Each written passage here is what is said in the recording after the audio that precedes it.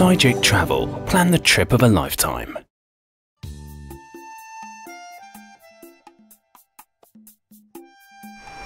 Whether you arrive in Venice by car or bus, this is usually the first square that you get to see. From now on, it's either on foot or by boat. The main and the most famous square, Venice, is always bustling with life. If you want to see it from above, there is no better way than to climb to the top of the Campanile. Built in a mix of Italian and Byzantine styles and housing stunning gold-ground mosaics, this basilica is definitely a highlight of the city.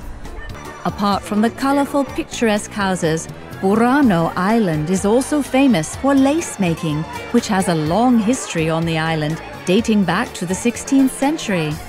Lace is therefore one of the most popular souvenirs sold here. You can also visit the factories and see how it is made.